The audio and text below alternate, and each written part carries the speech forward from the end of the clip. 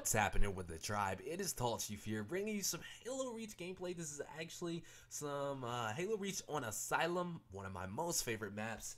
And today, we're going to talk about 343 and their performance thus far. So this has been a highly requested, really requested commentary. So let's go ahead and get started. Capture the flag. Alright guys, just so I can set this up, this is some 2 Flag Pro on Asylum. This is a 17-0, I believe, perfection, correct me if I'm wrong, and I am going my most favorite route. Get sprint, go and grab that shotgun, get that shotgun, and I go ham with it at the beginning. And also, we're playing some noobs, still with it. They're right in the lobby. My buddy Zeus, who's actually in here, he was like, bro, these are some noobs. These are some noob cakes, grubby dubbies.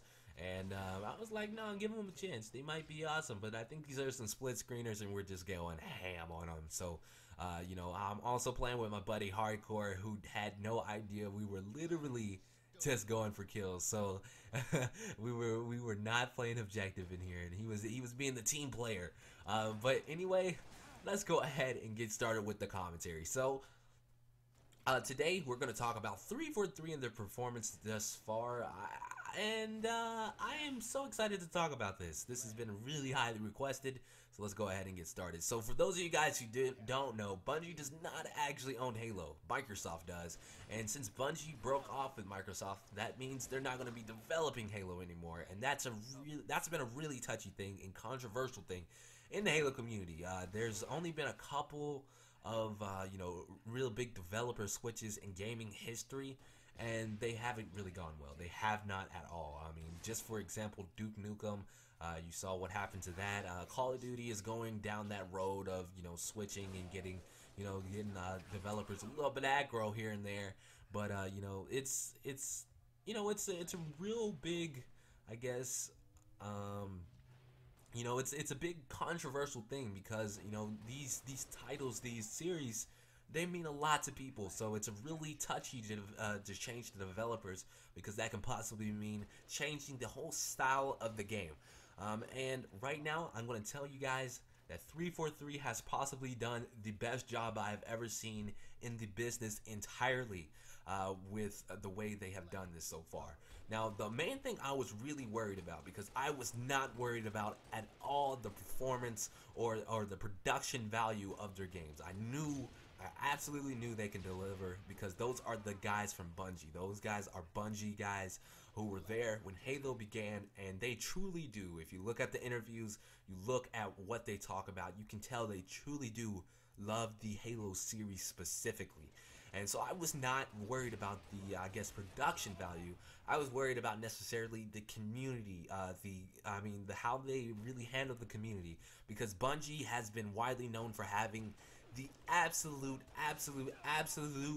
best community service, so to speak, when it comes to developing for the community, featuring their maps, you know, adding the MLG playlist, Griffball, you know, just some of the coolest things have happened just because of Bungie has allowed it, because, you know, they don't have to. They're doing things that other developers haven't. And that was the main thing that I was really scared of, or sort of, you know, getting really touchy about. And I gotta tell you guys right now, 343 has done amazing with their TU updates, you know, with the TU update, as well as, you know, some of the, you know, other things they added, such as Halo CEA, with those brand new playlists, and, you know, remaking Halo, you know, adding all these really cool stuff, you know, just doing some of the coolest stuff I've ever seen in the Halo community, but yet being respectful, you know, to the old Halo heritage, and being respectful to the founding fathers. That I was, you know, I was really worried, especially when they announced the TU update. I was worried about how they were going to sort of change the game of Halo completely. They were going to just ramsack it, you know, put TU update, this is what you're going to play. But no, they added their own playlist.